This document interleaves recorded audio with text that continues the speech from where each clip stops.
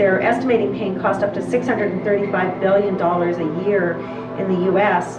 Pain is considered the fifth vital sign, and in hospital settings right now, all that nurses have to measure a patient's pain is asking them on a scale of 1 to 10. We really need something to measure the actual underlying cause of pain here.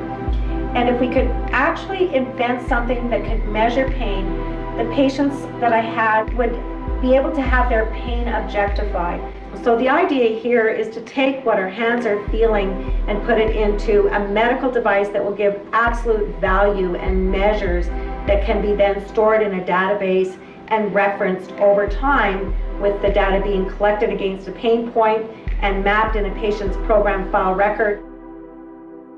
Our instrument has 6 advanced biometric sensors in each probe to enable you to quickly and accurately locate a painful area and estimate the amount of pain that's in it. For example, an area that's painful and inflamed is often elevated in temperature.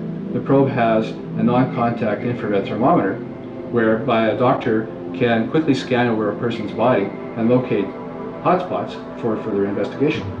Now what this is going to provide for the people who are looking to get paid by insurance companies is a way of collecting data about their method of treatment and then showing the outcomes of that treatment.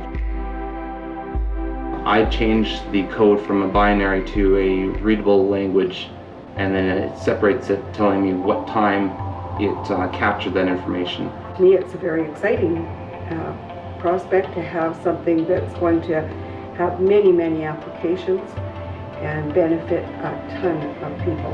It has the potential to be explosive, and that's the way I see it.